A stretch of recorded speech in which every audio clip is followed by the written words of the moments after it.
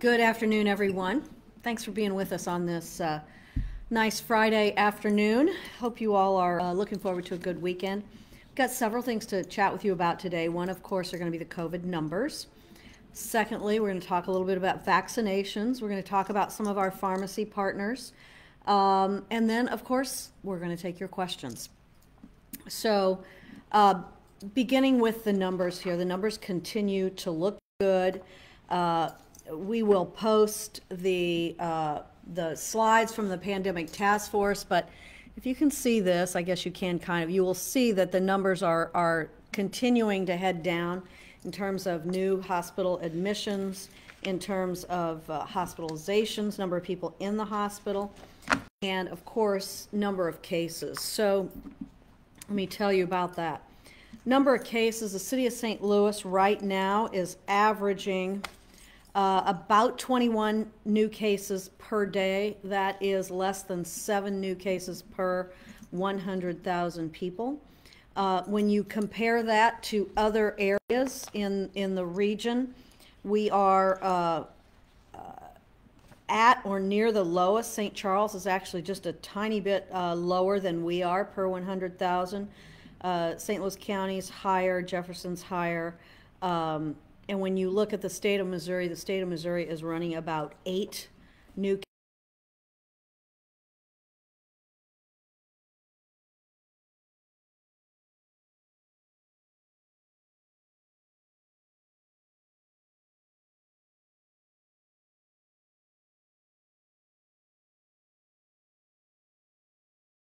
The credit goes to all of you who have been wearing your masks, staying socially distanced. And of course, when you have been eligible and when you've been able, you're getting the vaccine. As a bit of a side note, this is the first time I was speaking with Chief Hayden yesterday, and this is the first time in almost a year that the St. Louis Police Department has nobody out with COVID and nobody out quarantined. Now, that may not hold, but we have vaccinated over 55% of the people that work for our police department. We'd like to vaccinate 100%, but of course this is voluntary. And I think between the mitigation procedures of mask wearing and the vaccinations, you know, we're thankful that right now we don't have anybody out at our police department with COVID or being quarantined. Other numbers, hospitalization numbers, and you all know that these numbers run 2 days behind. We are looking right now at the 4 major hospital systems. There are 264 people in the hospital right now with either COVID positive or suspected positive. Yesterday was the first day that that number dropped below 300 in months and months and months. And so that's good. We're very happy about that. Now, of that 264 people, 70 of those people are in the ICU. So they're pretty ill, and 47 of the 70 are on ventilators. So there continue to be some seriously ill people, but we are very happy that the people currently hospitalized in the region has dropped below 300 and is down at 264. Hopefully that will hold. If you look back at that number from, let's say, 60 days ago, let me find it here.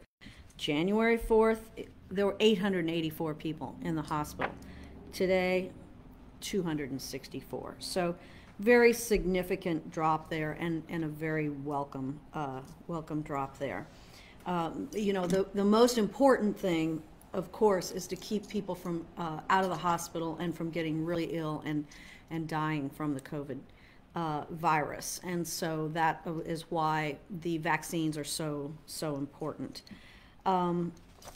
So that's it with regard to the numbers. Let's see, is there anything else? No, I think that's it with regard to the numbers today. Now let's talk, well, one other thing. Positivity rate. City of St. Louis, our 14-day positivity rate is down below 4%.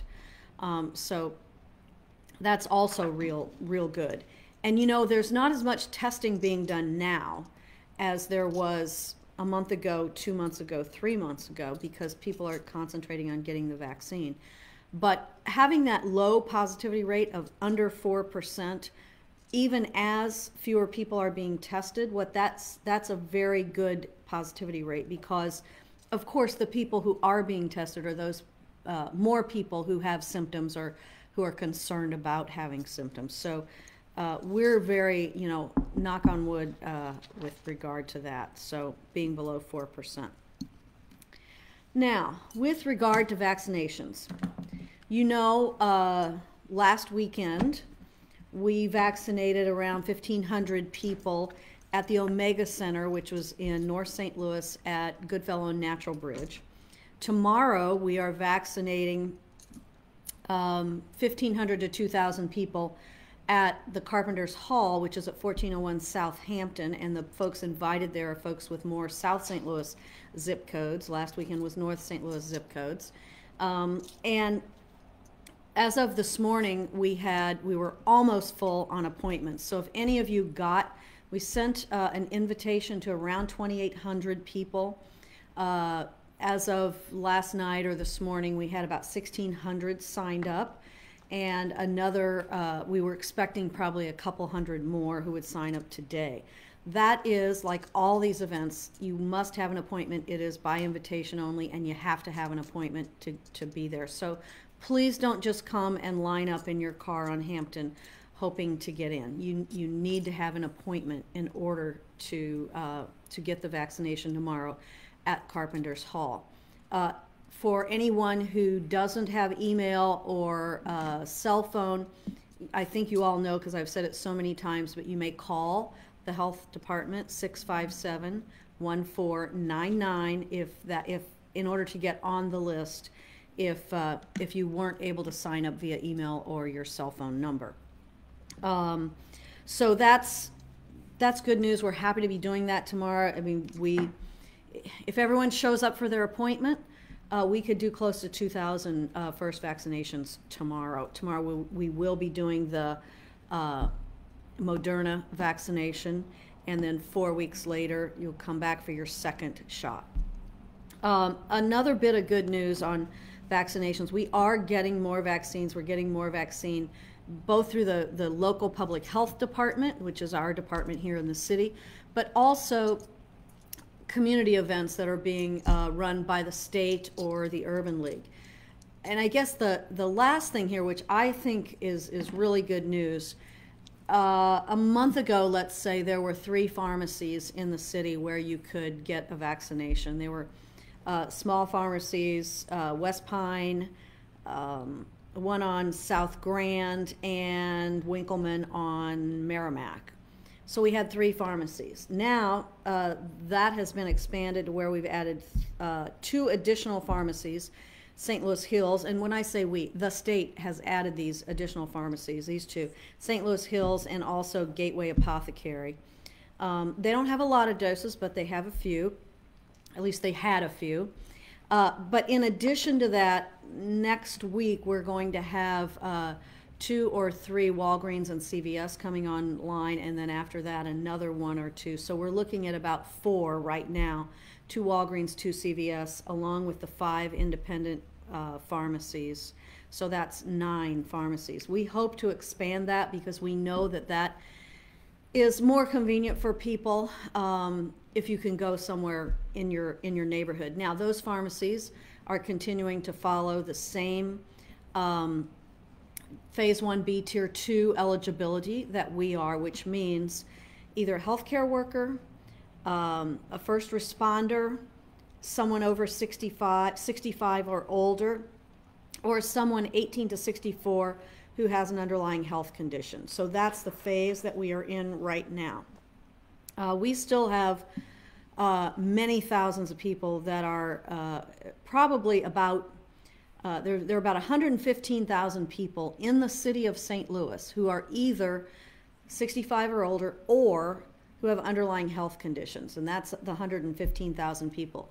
As of a few days ago, there had been about 30,000 of those people who had received at least 1 vaccination. So we have a long way to go in terms of vaccinating our older population as well as the folks under 65 who have underlying health conditions. And so we're working very hard at that. We want all of those folks to be vaccinated. And then, of course, we want to move on to teachers and child care workers, et cetera. We just have to have enough vaccine to do that. And so that's, I think that's good news on vaccinations. Never enough, but we are getting more and more each week. This week we got 3,000 units of vaccination, and so that's up. We are only promised right now 900 a week. Hopefully that we will get more than that next week. We don't know. This makes it a little difficult to plan when you don't know exactly how many vaccinations you're going to have, but we're going to continue just to work with that and get those vaccinations out and into arms as quickly as possible. So we do expect to have another mass vaccination event next week. And you know, some people have said, well, why don't we go to Busch Stadium, or why don't we go to the Enterprise Center, or, you know, wherever. 2,000 vaccinations in a day is a big mass vaccination site. And so that's why we went one in North St. Louis, one in South St. Louis, and we may just, you know, go back and forth on that until we can get through our list. It's not the location that we're struggling to find, Busch Stadium or the Enterprise Center, or someone mentioned another, the Dome, of course. All those would be fine locations. We're trying to make it as convenient as possible for people, but we only have the vaccine that we have. So just because we have it in a bigger place doesn't mean we're going to have any more shots.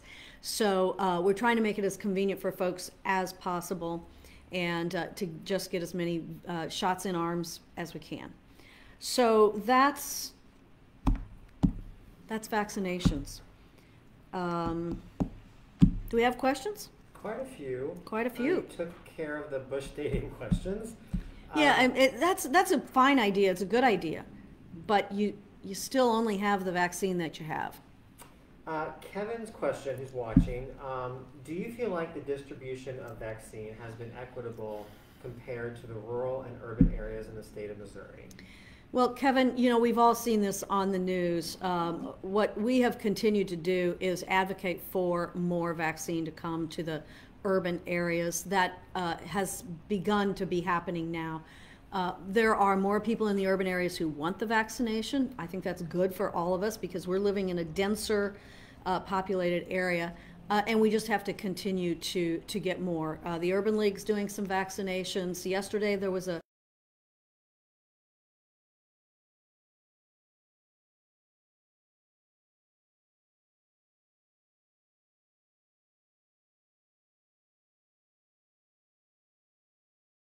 $1,500 or 2,000 people in a day. That's a pretty good sized event. So we just need more. We need more vaccine. Cheyenne's question, Mayor, you did mention that we do want to vaccinate teachers, but that there are 115,000 individuals who are 65 and up or have an underlying health condition. When does the city anticipate being able to get to the 1B Tier 3 category? Well, it all depends on how much vaccine we get, of course.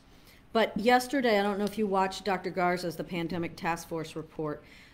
He indicated that the hospitals, he expected it would be at least till the end of March. I think that's probably a good estimate. It just depends on how much vaccine we get to do the vaccinations. I don't think there's any teacher out there, as much as I know teachers want the vaccination, I don't think any of them would want to take the place of a 75-year-old with health conditions. So we're just really trying to get through the older folks and the folks with health conditions so that then we can move on to what's called Tier 3, Phase 1B, Tier 3.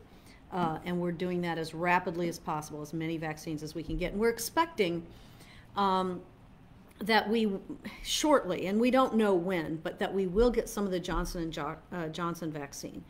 And that's, the state is also using that in many of their vaccination sites. That's the one-shot vaccine. And we're expecting to get some of that.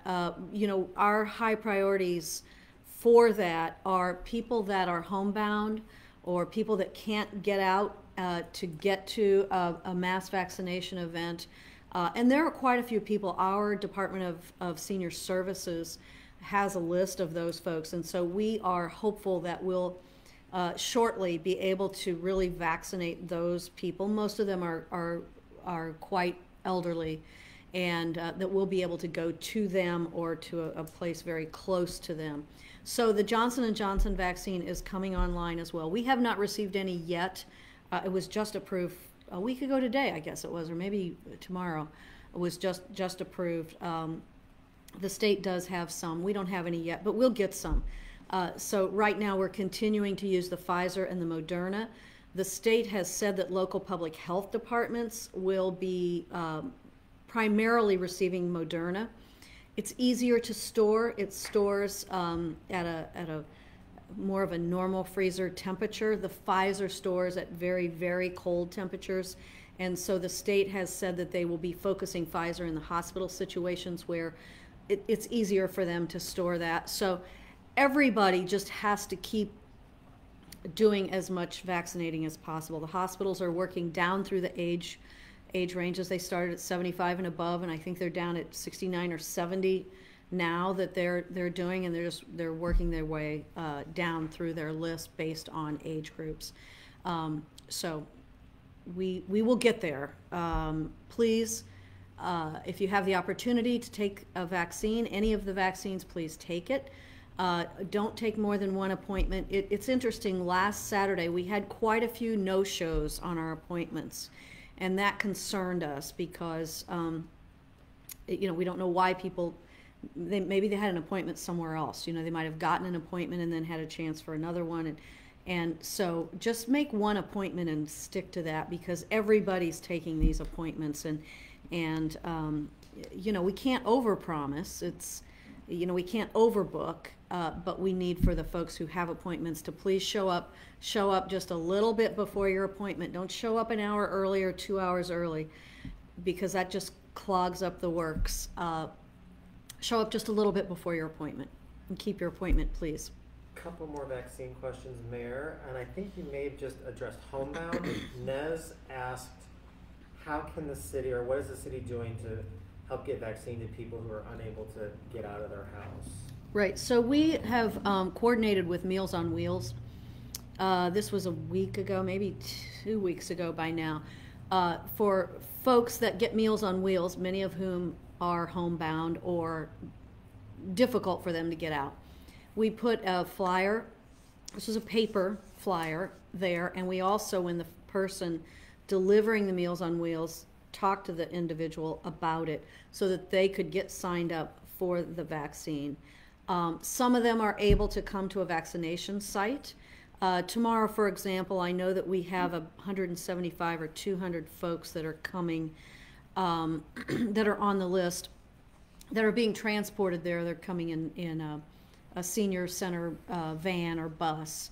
And so we're doing that by reaching out to them. And then ultimately, when we get the Johnson & Johnson vaccine, we will begin going to homes of people who really cannot leave. That's very time-consuming process. So if people are able, we're trying to find ways for them to get transportation to one of the mass vaccination sites that we have had and are going to have this week, tomorrow, and likely next week. Question on vaccines and the pharmacies. Are the pharmacies in the city pulling people from the city's sign-up list or the state sign-up list, or do people need to go through the individual pharmacies themselves to try to get vaccinated there? So they are not using the state or the city list. So you have to go to the Walgreens or the CVS or you know, the individual pharmacy sites to get on their list to get vaccinations. Now, they don't have thousands of vaccinations. You know, they might do 75 a day, you know, something along that line. But and it's not at every Walgreens, CVS or store. So you have to go to them. But they also have a clientele who normally gets their prescriptions there, and so they're also reaching out to some of those folks who are over 65 or who they know have underlying health conditions. Jill's question is, when does the city anticipate being able to send notifications out to folks who maybe weren't one of the first people to sign up when you launch your notification? I keep getting invites to events that are 4 hours away by the state. Well, I don't know when you signed up for ours. We established the sign-up list on January 13th, if I'm remembering correctly. And so we are in some zip codes. We've gotten to most of the people in that zip code. In other zip codes, there are just hundreds and hundreds, maybe thousands of people probably from that zip code that are on our list. And what we know is that I mentioned to you that we sent, I think, 2,800 invitations out. It was on Tuesday, I guess it was, to folks in zip codes primarily in South St. Louis this time. We were in North St. Louis last time. And the sign-up rate, we had about 1,600 people sign up very quickly. Now, there's still some people signing up today, which is fine. But it will be a while. We've got over 60,000 people on our list. But one of the problems with, the federal government has left this all up to states, and the state of Missouri has left it up to every county, all 114 counties. And so each county is doing something a little bit different. I think we all agree it would have been really useful to be working off of one list. But at this point, St. Charles County's working off of their list, St. Louis County off of theirs, City of St. Louis off of ours, and et cetera. So it will be a while. If you just signed up, in the last week or so, it'll be a while. Take your first opportunity. If you're getting invitations to get the vaccine, try to get your appointment and get there. And I don't know about 4 hours away, but I know there are a number of people, is it today or tomorrow? I think today and tomorrow, that are going to Columbia, Missouri, which is right at 2 hours away from St. Louis. So take the opportunity where you can, if you're able to do that. So our next general questions have to do with COVID guidelines and restrictions that are still in place. We have a couple of questions submitted about St. Patrick's Day, Opening Day, and Cinco de Mayo, and what kind of guidelines the city will set forth to make sure that people can observe those days safely. So each one of those, let's go to St. Patrick's Day. It's coming up next week, I guess. No, week after. And there are no St. Patrick's Day parades at this point. Bars and restaurants still have to follow the same rules that are in effect now, which means 50% capacity, socially distanced, mask wearing, closing at 11 p.m. So that is St. Patrick's Day. I know the Dogtown area is, they're having some businesses decorate their businesses and trying to make it as festive as possible. Some folks are getting reservations there. So St. Patrick's Day, no parades at this point. We did announce yesterday, or the day before, I think it was yesterday, we announced that along with the Cardinals that on April the 8th, the Cardinals, there will be baseball. You will be able to have fans there. That is an outdoor venue. That's a plus. And they're only going to have about 32% occupancy, with seats spaced out maybe as 2 or 4 seats together, depending on how the tickets are sold, and then 6 feet apart in each direction, all directions, I should say, for the next group of people. So, and mask wearing inside. No bags can come in, no purses, because they're not going to check those. All cashless pay. So they have a very extensive plan, which we worked with them on to get that approved. Now, Cinco de Mayo, that's May the 5th. That's 2 months from now. At this point in time, it would look a lot like St. Patrick's Day. There's usually, I think there's one Cinco de Mayo parade. I don't know if they're planning to have that. I think these things are going to continue to get worked out. Any large event has to submit a plan for how they're going to operate their event. That plan goes to the health department, and we work back and forth with you in order to figure out what can be done. Cinco de Mayo, I know it doesn't, there's someone who's asking me through Facebook and Facebook Messenger and text message, et cetera, what about Cinco de Mayo? You know, we just don't have that answer right now. But if you're planning to have an event, you need to have put in a written application to the health department for Cinco de Mayo or any other major event that you're planning to have. We're working with all kinds of major venues right now for them to implement a plan that our health department approves. And almost 2:30, so last question, just to summarize a couple of questions we got about the 10 people gathering in your home, 11 p.m. closure, and restriction on capacity of small businesses. What kind of information or data, case trends does the city need to see to begin lifting some of those restrictions? So we are looking at some of those things right now. What were the 10 people in your home? 10 people in your home, 11 p.m. and small business capacity. So the small business capacity is, if you're talking about bars and restaurants, and I assume that you are, is at 50% right now with mask wearing and social distancing. I don't know that that will change anytime too soon. We've got to continue to see these numbers. 11 p.m. closing, this is one of the things that we are talking about. But we have not made a change in that yet. And then the third thing was 10 people in your home for gatherings. That's a guideline. That's not a requirement. It was put in place, if you remember, back before Thanksgiving when our numbers were really going up, to really just tell people, please stay with your own pod, stay with your own family or your small group of friends. It was a guideline. It's not a, you know, we don't police what you do in your home. We are, though, just saying, please, to stop the spread, stay 6 feet apart, wear your mask, limit your circle. Now, as more and more people become vaccinated, you know, some of that eases up a bit. But we still, it's not just a free-for-all at this point in time. So, you know, all of those things are being looked at now. And our focus is on getting these shots in arms, because that will be the best thing that we can do. But, you know, we haven't changed those yet, but we are looking at it. That's it for questions today. That's it for Friday? Okay, well, I hope everybody's having a good weekend. I'm looking out the window here that's right in front of me. It looks like a beautiful day out. Have a great weekend, and appreciate you. We'll be back and talk with you again next week. Thanks so much.